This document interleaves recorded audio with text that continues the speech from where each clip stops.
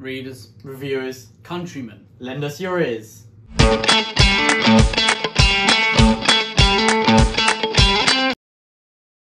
Good morning and evening and afternoon and everything in between, everyone. Welcome to the Brothers Gwynne channel. Today we're going to be talking about 3 of our favourite historical films each. So we've each chosen 3 different films and we'd love to talk to everyone about these films. Now, these are historical films, so set in historical periods or settings, and we're not thinking of authenticity, although that does add to some enjoyment of some films, but we're just focusing on purely the storytelling basis and what we enjoyed about these films. Yeah. So, Will, would you like to kick us off? So we'll pick 3 films each and we hope that you're entertained. My first pick is, as you might have guessed from the reference just before, Gladiator. So I think a theme that is going to influence a lot of the films that we choose is going to be fantastic performances from the central characters. And Gladiator, Russell Crowe as Maximus Decimus Meridius. He is fantastic, he's charismatic, his voice is amazing and it perfectly suits his role in Gladiator. And we can't forget about Joaquin Phoenix. I hope there's many different ways people can pronounce it. Joaquin Phoenix is Commodus. I think that it's very rare to actually be scared of a character. I think there's a lot of characters that you could hate, but to be scared, it's that unpredictability. And Commodus, on my word, he's terrifying. Just evil, isn't he? You just have no idea what he's going to do because he can come across as charming, but he's just got a look in his eye, and he is scary. And I think that the way they both bounce off each other, and those roles really form the groundwork for the rest of the film to grow off of. You can see actual hatred between them. Yeah, I think if they were different actors, I think that Gladiator, I think it'd be a great film, but I don't think it would be in this list. I think Gladiator, so obviously, is set during the Roman Empire. It's at the height of the Roman Empire. Maximus Decimus Meridius is a general, and through some means he becomes a gladiator. And Commodus is the Roman emperor. It's a tale, we all love a tale of vengeance, and this is up there with the best. And if you like Gladiator, and you want a book that might be quite similar, I would recommend The Rage of Dragons and the Fires of Vengeance by Evan Winter. The first 2 instalments of The Burning, which are out now. Book 3, I'm waiting for it to come out, but it's not out yet. There are many similarities, especially with Book 1 to Gladiator. My first pick is the one, the only, The Last of the Mohicans. Now, it's got to be in my top 3 films ever. Absolutely amazing. Obviously, Daniel Day-Lewis is the absolute king of everything he does, whether it's making shoes in Italy or whether it's acting. And he's just such a nice guy as well. But what an amazing actor. An amazing film by Michael Mann, set in 1757 during the French and Indian War in what was North America. And it's just a phenomenal film, a phenomenal tale of where the First Nations meet the European empires, and it's just kind of a big old melting pot of combat and politics and love and friendship and chase scenes and beautiful shot scenery and trees, and it's just amazing. There's just some phenomenal moments, and the whole film has the greatest soundtrack of all time. Amazing. Apart from Lord of the Rings, it's got to be the greatest soundtrack ever, hasn't it? Yeah.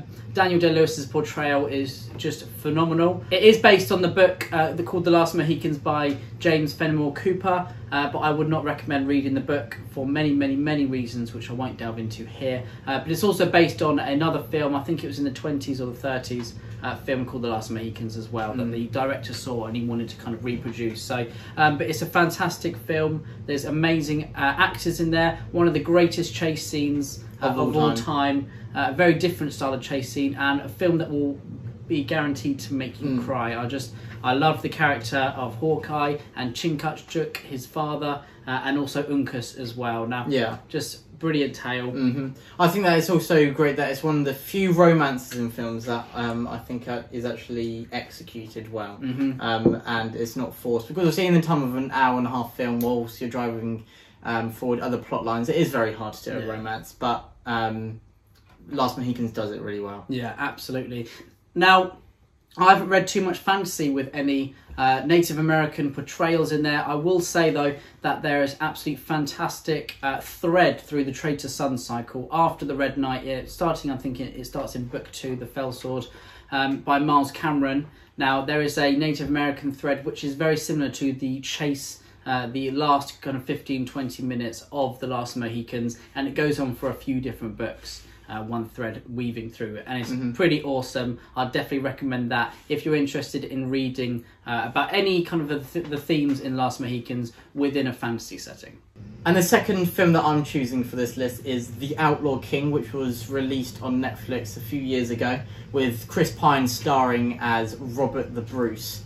I think Awesome that film. It's so brilliant. We both watched it recently. Beautifully shot as well. I think that the thing with The Outlaw King is that it delivers in every single way. The tension throughout, oh my word, you're just on the edge of your seat literally the entire time. I think that it shows that everyone is grey. They do bad things, that and to win, they realise that they have to be brutal at times. Now we fight like wolves. Yeah, I think a lot of historical films show the good characters to be perfect and honourable, chivalrous. Yeah, and I think that's great, but it's not realistic. The Outlaw King shows that realistically, a lot of people who are honourable sadly don't win.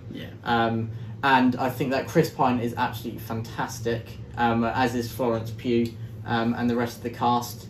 The Outlaw King, it was actually inspired by Robin Young's Insurrection trilogy. So if you want to read, I haven't read them yet, disappointingly, but if you want to read, if you've watched and loved The Outlaw King on Netflix, I'd recommend reading Robin Young's Insurrection trilogy, because that is what it was inspired by, and I think it actually predates, so it looks at Edward Longshanks actually conquering Scotland, and then it goes to Robert the Bruce pushing England back. There is also a new book coming out by Mark Morris talking about Edward Longshanks. Now, Mark Morris is a really good non-fiction writer. He's absolutely brilliant. He's written about the Norman Conquest and William the Conqueror, and his next book coming out, I think it's coming out soon, actually, in the next few months, March or April, but that is about Edward Longshanks. So if you want to find out a bit more about him, I would definitely check that out as well.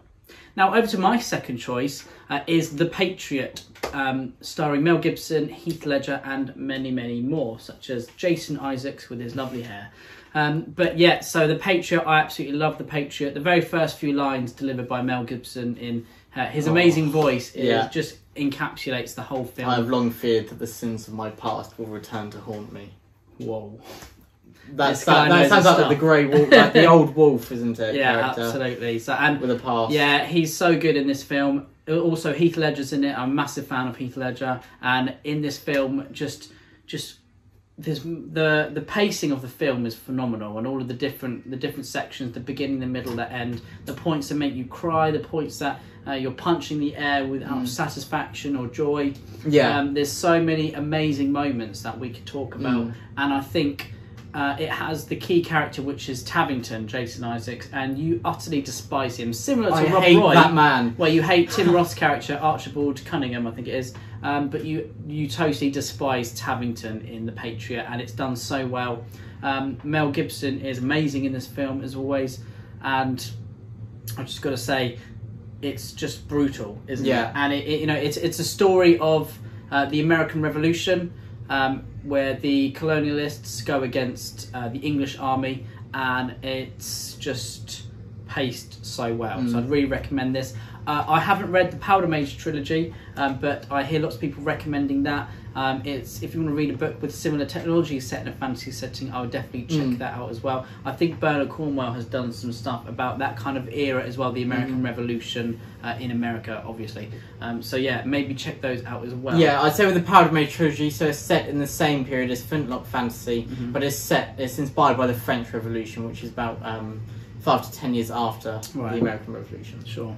So my third pick is The King, which is also on Netflix. It has Timothée Chalamet portraying Henry V, and it incorporates the Battle of Agincourt, which is within the 100 Years' War, and I think it's 1415, Ed? Yep, 25th of October.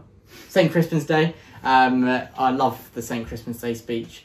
But anyway, back to The King. I think that one of the strongest points of The King is the language. It is beautiful, and and they're not timorous with their word choice. A little reference there to one of Timothée Chalamet's speeches. I think that whilst, as with all of these, they're not 100% historically authentic, and we feel that the Battle of Agincourt, they could have included the Welsh longbowmen, but it is still brilliant and I think rousing, and just great to see a film set in that period that we really enjoyed. There's great range of characters, some awesome... Full staff is brilliant. Great, yeah, really some good. awesome action sequences from duels to large-scale battles. And I think the pace is a bit slower than Gladiator and The Outlaw King, which I've chosen, but that by no means that it is less enjoyable. And it's got Robert Pattinson's French accent, which is just hilarious. Absolutely brilliant. So funny. And if you want something that's similar to The King, it was actually inspired by Shakespeare's play Henry V, which is very good. Not my favourite of his plays, but still great by all means. What is your favourite of his plays? Macbeth or Richard III, I'd say. Macbeth. So great. But we'll talk about Macbeth another day. In Henry V, there's a lot of great speeches, and obviously it's inspired by history. It's a political play, really. So if you're interested in that, pick Henry V. Now, Ed, what is your third film? My third and final choice is the horror western 2015 Bone Tomahawk. I absolutely love this film. I've subjected everyone I've ever watched a film with to watch this. It is really scary. That's probably one reason why I love it. It's absolutely terrifying. It's set in the Wild West. Kurt Russell is a sheriff, so perfect film. If you've seen Tombstone, you know what Kurt Russell's like as a sheriff. He's absolutely awesome. I love that guy, especially with his amazing The Hateful Eight beard.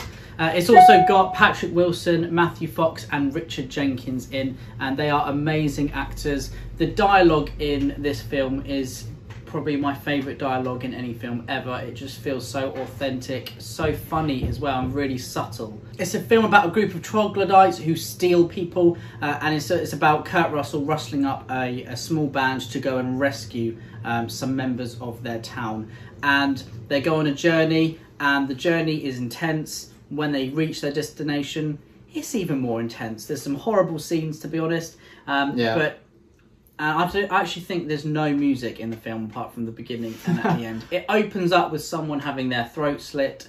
It's really brutal, but the thing that captures me is the dialogue and the relationships between the characters and the growing tension to the very end. Oh my word, the final tension in that scenes, and it's I was just sweating. Unreal. And I think my favourite performance in this must be by Richard Jenkins, who plays the deputy sheriff. He's a lot older than Kurt Russell's character. He's not very reliable, but he's just such a sweet guy and very simple man, and just the exchanges between the characters just is phenomenal. I would say if you like watching this, I haven't read many Western horrors before, or none at all, to be honest, but I would definitely recommend anything written by Larry McMurtry. His Westerns have a very similar dialogue, which is very clever, very period authentic as well, and feels very, very real. So I definitely recommend that. There's some great action, also exchanges between the characters and Native American tribes, though these Native American tribes in Larry McMurtry's books are nothing like the troglodytes in Bone Tomahawk. But that's a film that I love. So we hope that you enjoyed 3 of our films each. Obviously, maybe next month we'll have a different 3 in mind. That's the thing with taste, they often change day by day. But they're 3 that we are really loving at the moment.